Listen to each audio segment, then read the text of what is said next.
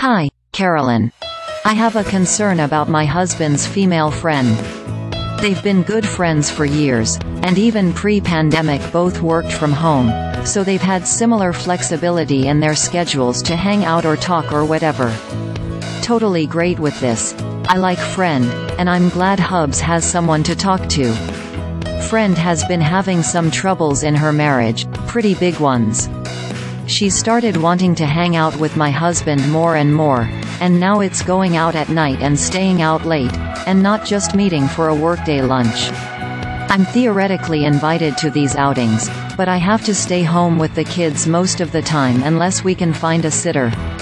She's also been on the Ozempic train, and with the weight loss, she seems to be really feeling herself, generally getting really done up when she and my husband go out. To me, it feels like she's dressing up for Hubs, which gives me the icks. I'm not even sure what my question is, to be honest, but I'm feeling threatened and jealous, even though I do trust my husband. Friend has mentioned before to Hubs that he has a perfect marriage, and it seems to me that she's trying to experience her own piece of that by spending solo time with my husband. I literally feel like the babysitter. I've mentioned my concerns to my husband, and of course he says nothing will ever happen and he'd be happy to send me out with friend. But it's not that I'm feeling left out. It's that friend is playing happy couple with my husband. She always treats, so they do a lot of expensive stuff that Hubs and I wouldn't do together. What do you think? Do I just need to let it go since I trust Hubs? Am I being a big baby? Jealous. Jealousy gets a bad rap. There are good reasons for that. It quickly turns into a fear-based platform for possessiveness and control and other deeply terrible ideas, but in its purest original form, it is an alarm. Jealousy is no different from fear or anger in that sense.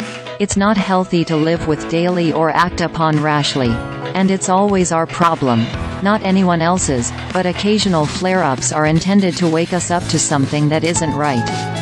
Yet in valid efforts not to be possessive or controlling, and some less valid efforts not to seem crazy, a lot of us have conditioned ourselves to play it super extra cool when we're jealous. We knuckle through it, declare ourselves not to be that type, and purposely don't respond. Or worse, no, honey, I'm thrilled you're going out regularly with another woman and having all kinds of fun we can't afford to have together, so stay out late. I'll cover the kids and the housework. That is a mistake. When you're routinely home with small kids while your husband goes out to play, even harmlessly as a trusted wingman to an old friend wanting a fresh start, that's enough to justify the putting down of feet. Even if he were out living it up with his grandfather.